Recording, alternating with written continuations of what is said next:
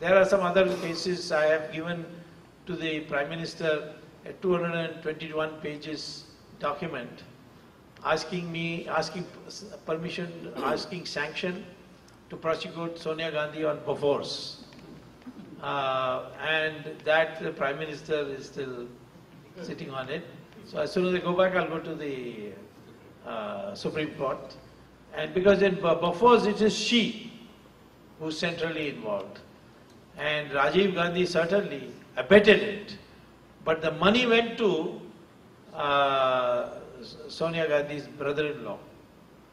Two brother-in-laws. She has two sisters and their husbands. But once they got the money, they divorced the two girls and went away. So the sisters are now divorced. So, therefore, I think Sonia Gandhi has to answer. And to be surprising, the entire Bofors investigation, Sonia Gandhi was never interrogated. So, this is another matter which I'll file a fresh case when I go back.